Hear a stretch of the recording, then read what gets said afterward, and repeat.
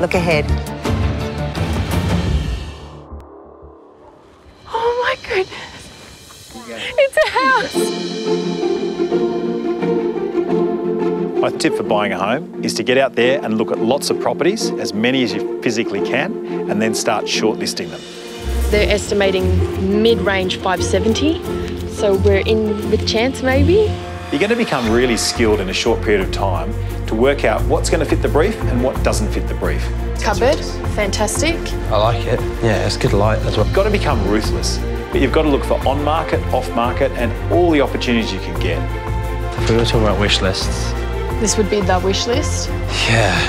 It's close to school, it's got space, it's got garden, it's got decking. So all the ones that don't meet the brief, eliminate those. But when you're out there, take lots of notes and compare them. And you're soon going to work out what meets your brief and what doesn't meet your brief. We feel just incredibly happy to be in a first home. The memories they're going to make Yeah. here are just incredible.